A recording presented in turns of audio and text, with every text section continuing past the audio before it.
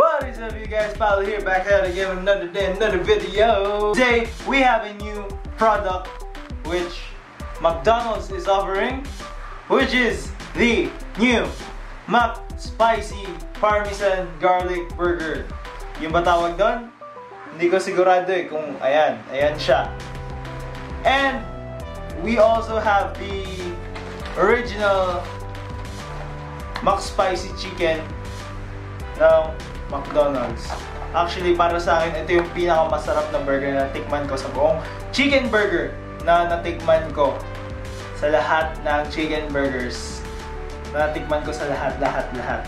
So anyway, this is gonna be a food review of anong lasa netong bago nilang ino-offer na McSpicy Garlic Parmesan Burger. So guys, wala nang pero pa. Let us eat. So una natin kakainin is this yung bago nilang flavor, which is the Parmesan chicken. Subukan natin ngayon kung ano ba talaga ang lasa nito. Kung mas masarap pa siya sa original McSpicy Burger.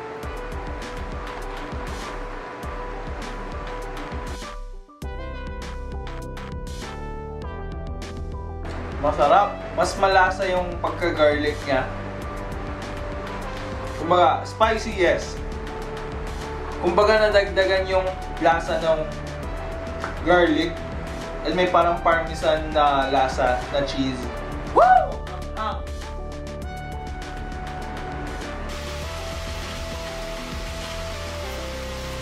Actually guys, itong McSpicy Burger, ito is matagal na to. Tapos parang tinatanggal lang and then binabalik, tinatanggal, binabalik. Hindi ko alam kung bakit. Siguro kasi may season lang na mabenta siya. And then pag season na alam nilang hindi siya masyado mabenta, ina-out nila. Pero para sa akin, ito talaga yung pinaka-best na burger. Chicken burger na natikman ko. So kung mahilig ka sa maanghang, plus sa garlic, I suggest subukan nyo tong garlic parmesan burger McSpicy na to. Sorry, medyo hindi ako familiar dun sa tawag. Basta alam ko, garlic parmesan McSpicy yata. Ganon, something like that. Masarap siya.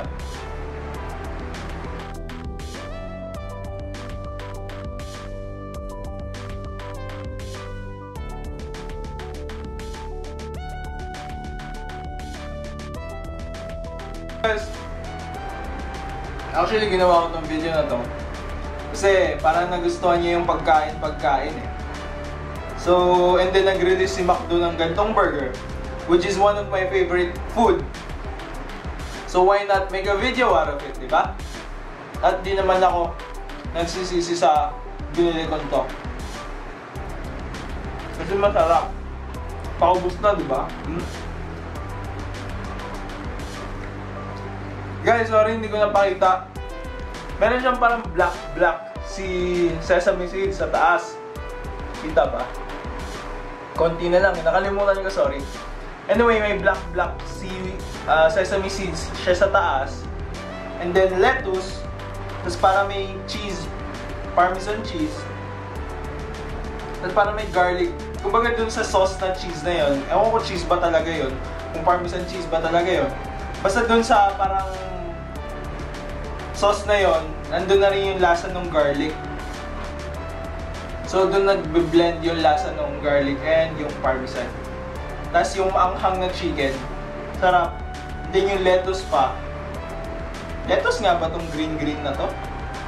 Comment down below if alam nyo kung anong gulay to. Or repolyo, or ewan ko, I don't know.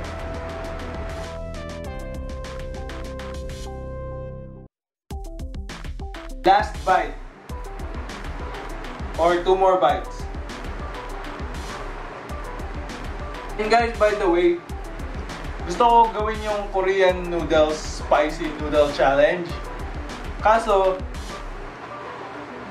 lahat ng Korean store na pinuntahan ko or tinawagan ko, wala na daw sila out of stock na. Eh, pag sa online naman ako order, maramihan, eh hindi ko naman kailangan ng sobrang dami. Baka mamaya kainin ko tas sobrang anghang pala. Sayang lang, hindi na makain, di ba? So, if you know somewhere na pwedeng makabili nun, comment down below na rin. Para gagawin natin yung challenge na yun. Medyo luma na ngayon, pero okay lang. Work na! So, ang next natin kakainin is yung original McSpicy burger. So, ang kinaibahin lang neto is wala siya yung parang Parmesan cheese with garlic sauce. Normal mayonnaise or McDonald's special mayonnaise kung ano man yung nakalagay dito. And then yung lettuce. And then spicy chicken. Kasi yung sesame seeds niya sa taas is yung white lang. Sa mga hindi pa nakakain nito, medyo maanghang siya. So, kung hindi ka mahilig sa maanghang, I suggest, makitikim ka na lang. Kasi worth it siyang tikman. Promise.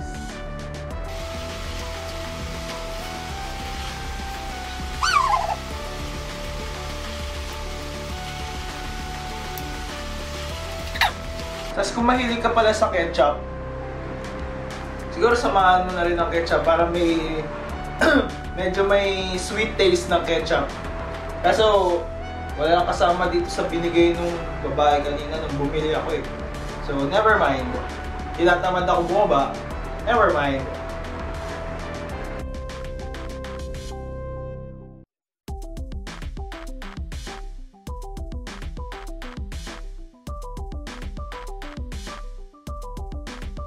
Kung hindi ka masyado mahilig sa mayo, siguro medyo maano ka dito, tawag doon?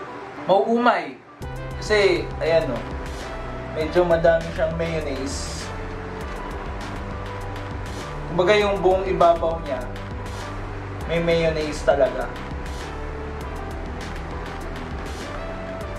So, mas maganda haluan mo ng ketchup talaga.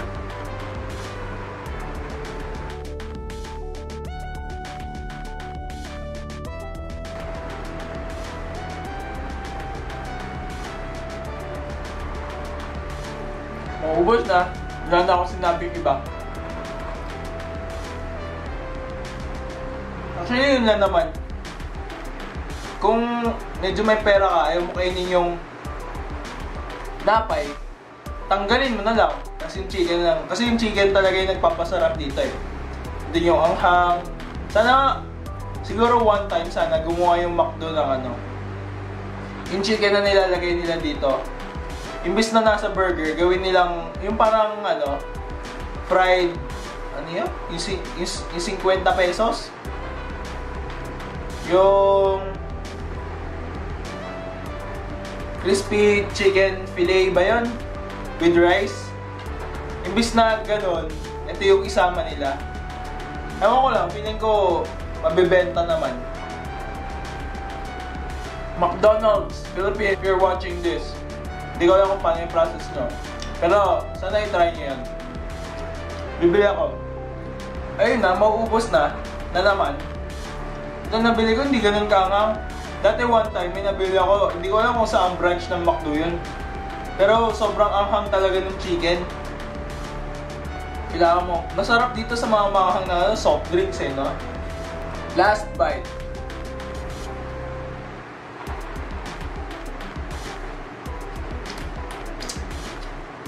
Wala ang pa more dyan, french fries. Anyway guys, ayun lang. Sana gusto niyo itong video na to. Kung gusto niyo bumili ng McSpicy or never pa kayo nakatikim, sana nakatulong tong video na to. Or kung gusto niyo tikman yung bago nilang garlic Parmesan McSpicy, sana nakatulong tong video na to. Anyway, this is not a sponsored video. Lahat ng itong dalawang tong burger na to, binili ko to on my own. Hindi ako sponssoran ng kahit ano ng Mcdo dito. This is only my own personal suggestions, personal opinions on what the burger tastes like. And medyo biased kasi nga nasabi ko na this is one of my favorite chicken burgers of all the chicken burgers I've ever tasted. So anyway, sana nagustuhan nyo. Like, share, comment, and subscribe. Tag nyo yung mga tropa nyong mahilig sa burgers, mahilig kumain, mahilig mag-food trip. Tapos share nyo sa mga kaibigan nyo, families, friends, sa mga mahilig kumain, mahilig mag-explore ng iba't ibang mga bagong pagkain. Tag nyo sila lahat. Tapos share nyo na rin itong video na to para happy tayo lahat. Don't forget to like our Facebook page. And ayun lang, sana nagustuhan nyo to. And don't forget to subscribe to my YouTube channel. Mas madalas ako mag-upload doon. Mas madami ako ina-upload doon. Kaya kung gusto nyo makakita ng mga more videos, is pumunta na kayo doon and then mag-subscribe na kayo. And I hope you guys enjoyed this video. Give it a thumbs up. Share. I love you all. No hate, just love. Peace.